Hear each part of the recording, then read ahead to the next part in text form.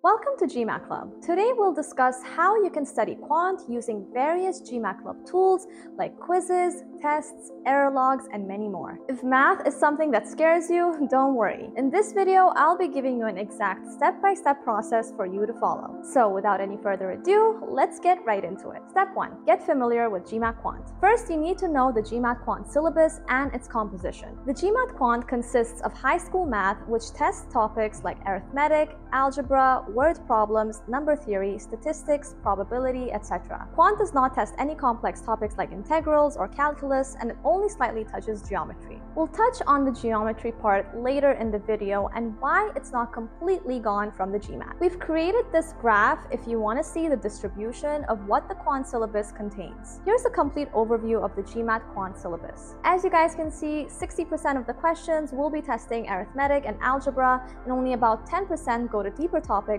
such as statistics and probability. You want to master these proportionately. Don't spend all your time on probability because you may not see it on the test. Step 2. Take a diagnostic test. Now it's time for a diagnostic test. We're doing this to know where we actually are. Your goal here is to set a baseline score. Don't worry if your score isn't where you want it to be. Remember, this is just the beginning. Take one of those free GMAT prep tests from MBA.com, or you can find some for free on GMAT Club's website, which I'll link down below. When you take this test, try to replicate real test conditions as much as possible. Find a quiet space and make sure you're fully focused during this test. This will make sure you have the most accurate picture of where you stand. Step 3. Set your target score. Alright, you've got your starting point. Now, what's your final destination? How much do you want to improve? Use this as a guide to set a realistic target. If you're starting at a 455 and aiming for a 755, you might be setting yourself up for disappointment. But it is possible to improve more than 150 points. You just have to study harder than 90% of all other people, which means doing things such as restructuring your schedule to study early in the morning, making detailed notes for every topic, removing distractions and timing every question, and constantly reviewing your mistakes. Improvement is not about how much time you spend, but how much you're able to learn and apply. You need to feel that you are learning material. If you're not getting that feeling, stop and find another way to learn that works for you. Here's a pro tip. Use GMAT Club's What Are My Chances automatic profile evaluation tool. In just 2 minutes, you'll get a personalized assessment. This tool considers your academic background, work experience, and target schools to give you a realistic goal to aim for. So make sure you check it out in the description. For example, if you're aiming for a top 10 business school,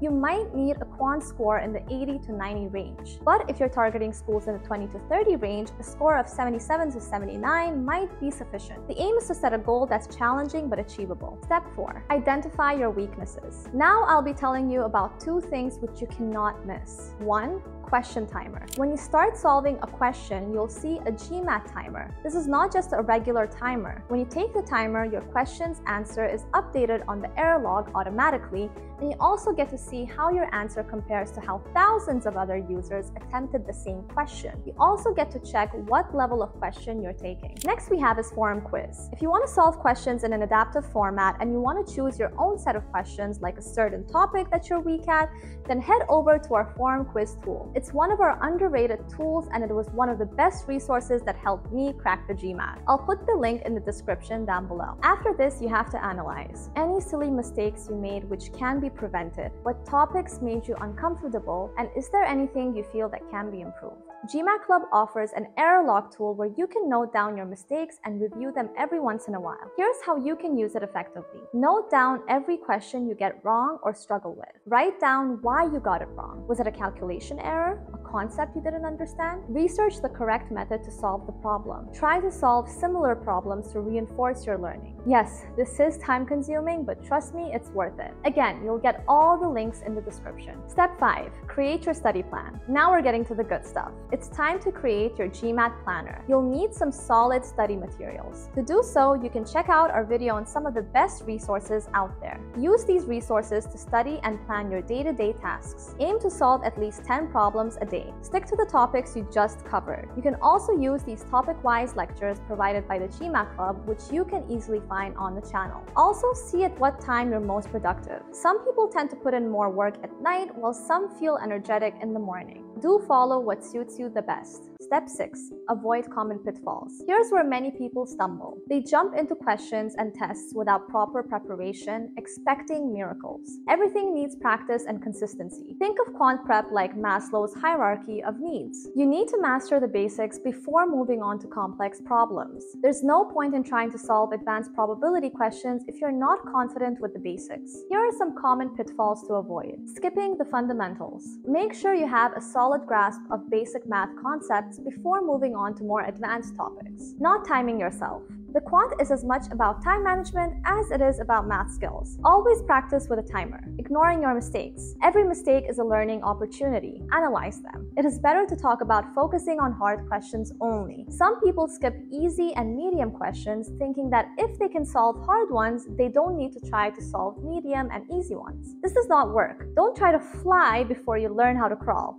And please note down your mistakes. A simple notepad will do. Just make sure you're tracking your mistakes and learning from them. And if you don't like entering your mistakes manually, well, you can use GMAT Club's automatic error log. It works together with a timer and records any question. Step 7. Commit to excellence. What can I do to improve my score? Well, maybe it's about creating your own notes. Perhaps it's not moving to the next chapter until you've mastered 90% of the questions. Or it could be adjusting your schedule to study at your peak performance time. Ask yourself these kinds of questions. See what you can do on your own to improve something. Whatever it is, commit to it. Here are some ideas to elevate your prep. Create a distraction-free study environment. Your GMAT prep deserves your full attention. Find an accountability partner. Go to the link in description and you'll have to sign up and fill out a form, and we'll link you with your study buddy based on where you live. Make sure you engage in the forum, do some practice, or complete some quizzes because you get points that you can use later to get free courses, consultation sessions, and stuff worth hundreds of dollars. Take care of your physical and mental health.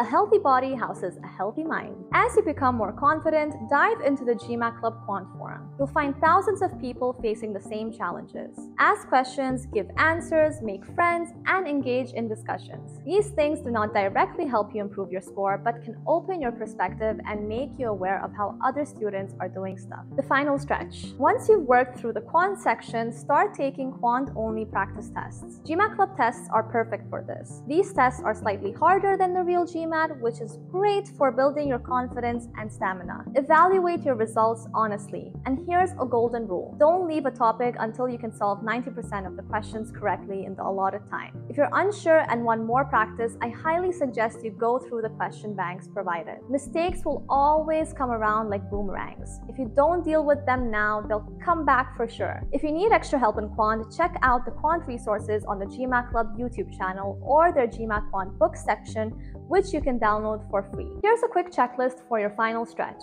Take at least 2 to 3 full-length practice tests under real exam conditions. Review all questions, not just the ones you got wrong. Focus on your timing. Aim to have 5 to 10 minutes left at the end for review. Don't neglect your strong areas. Keep them sharp while working on your weaknesses. Stay calm and confident. Remember all the hard work that you've put in. So, there you have it, folks, your roadmap to acing the GMAT Quant. Remember, this journey isn't about being perfect from the start. It's about being consistent and improving with time. Your GMAT score doesn't define you, but it opens doors to amazing opportunities. So, give it your all, but also remember to enjoy the process. If you found this video helpful, don't forget to like, subscribe, and hit that notification bell. We've got tons more GMAT wisdom coming your way. Share this video with your study buddies or anyone you know who's on their GMAT journey. And I'll see you guys next time. Till then, keep studying and keep rocking.